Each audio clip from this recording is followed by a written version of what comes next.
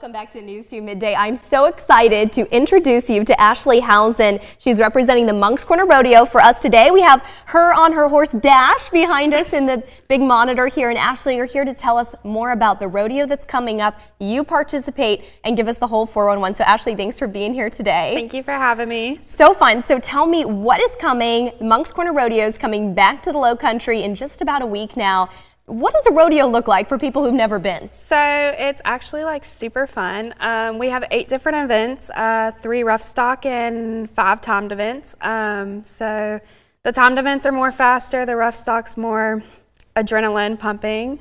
Absolutely. I mean, everything from the event that you're seeing behind you is barrel racing. So that would be Ashley on a horse doing a pattern around 3 different barrels. And then some of the other ones you see with the cows and those different events. So lots to look forward to. And this is a great community event because there's an important charitable aspect. So tell me about what we're doing this year. Yep. So Friday night we sell 50-50 tickets, and 50% of the money goes back to the person who wins it, and the other 50% goes to South Carolina to help end human trafficking. And then Saturday night we've partnered up with Breakaway from Cancer.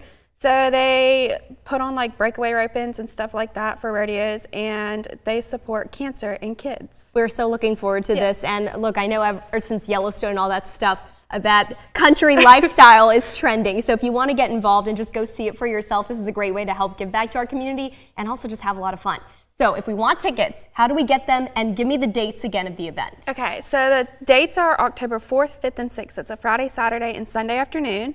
And then tickets are sold at all 3 Bootjack locations: Black Dog Trailers off of Cooper Store Road, Moncks Corner, and UPS Store in Moncks Corner. I love it, and they probably have the poster up there. This is the Moncks Corner Rodeo poster. Ashley, what days are you going to be competing? All 3. All 3? In both events. So what event is your favorite? Kind of depends on the day. Depends on the day, and probably depends on how your horse is going too. Yeah.